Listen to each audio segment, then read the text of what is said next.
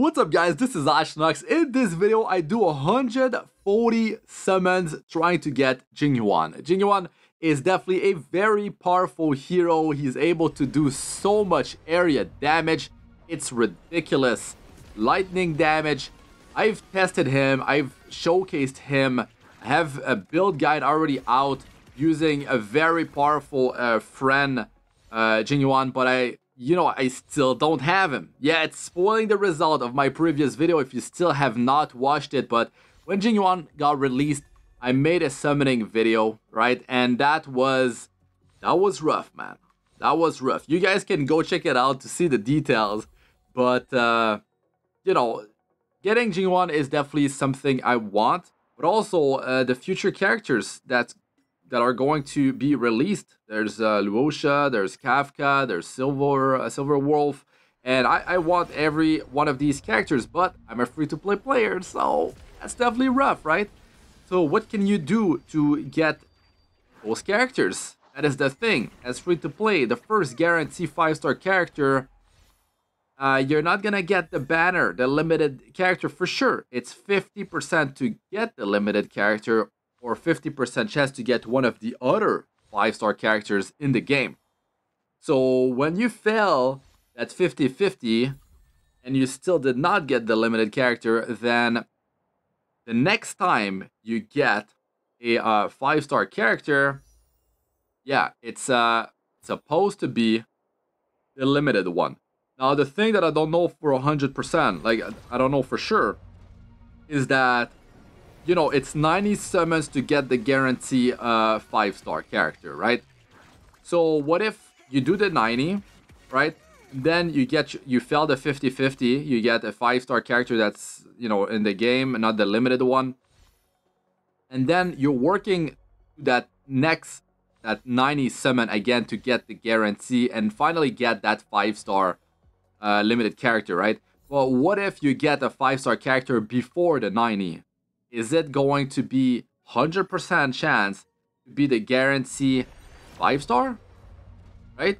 Because what if it's like you only guarantee to get that 5-star if you do 90? You fail to get a 5-star and you hit the pity system. What if you get a 5-star before that?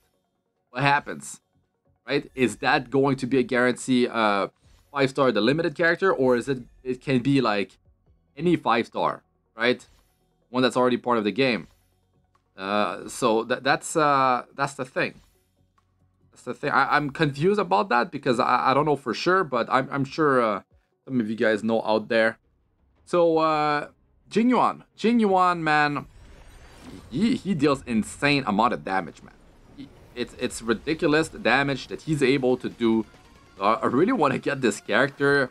It's just I really like his his animation, his style, the way it works with the Lightning Lord is that you build up hits per action. The more times you use your skill and your ultimate, you build hits per action, and this can go all the way to 10, which means it will translate into 10 hits from the Lightning Lord when he gets to attack, because the Lightning Lord is a different entity from Jing Yuan. It's like you're summoning the Lightning Lord on the field, and it has its own speed, and it's getting more and more speed every time that you use your skill and your ultimate. It can get up to 10 hits per action, and that deals so much damage. It is ridiculous. Now, the issue with that is that it's going to hit a random target. So if you're fighting like a boss and the boss summons ads and it decides to, do the big damage on one of the ad, it will do 25% of that damage to the adjacent targets. But if it's not the boss, that's unfortunate.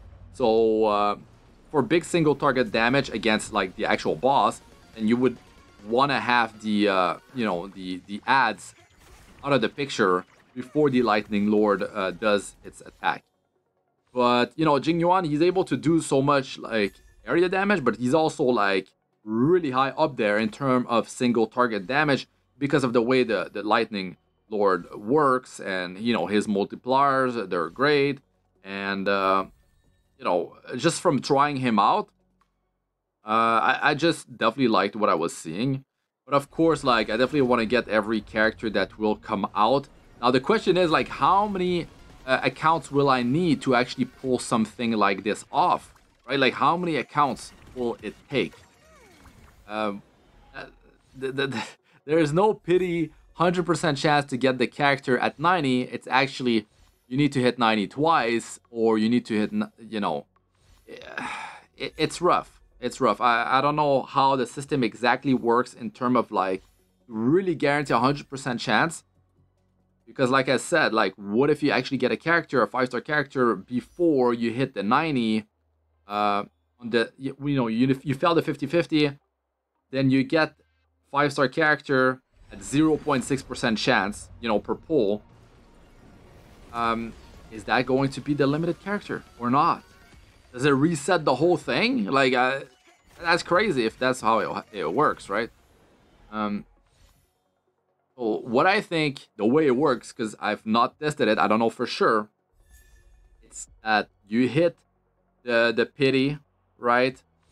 The 90, and then whichever 5-star character you're getting, the second 90 summon, or you get a 5-star before that, you're gonna get the guarantee, you know, limited character. But I don't know if that's how it works. That's the thing. So I definitely would like to know if that's the case, right? Jing Yuan, you can check, you know, the video if you want to know how to build him in terms of, like, set, what type of light cones. You know, his light cone is very, very strong, like, it ridiculously strong. But, you know, alternatives are in the video.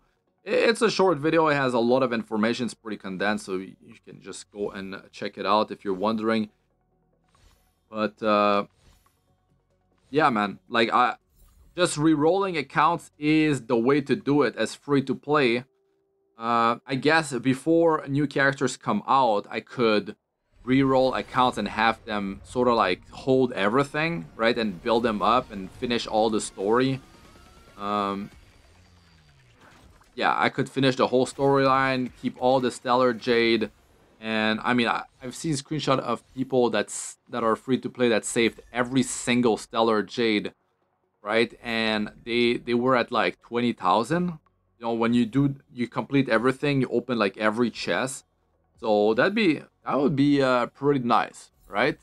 20,000 Stellar Jade. You'd run like a completely free to play team. Like, you'd run like the main team. You know, March 7.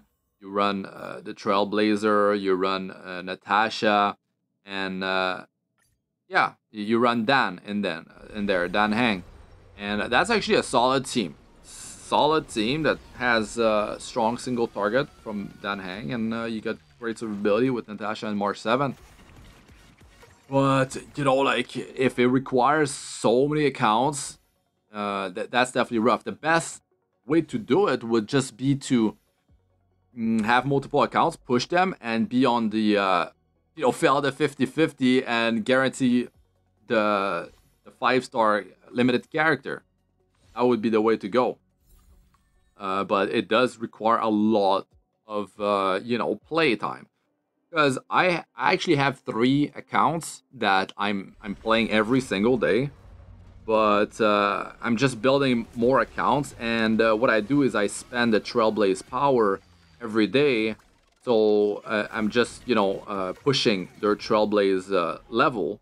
So it's easier for me to hit, you know, Equilibrium 1, 2, 3, 4 if I'm just spending all that Trailblaze power every day. But the bigger thing is that, like, you start an account, you have some pretty good stuff in there, and you're like, let's see what happens, right? And then every day you spend your Trailblaze power. It's pretty fast. Well, you also want to actually do the simulated universe every week. You want to do that, right?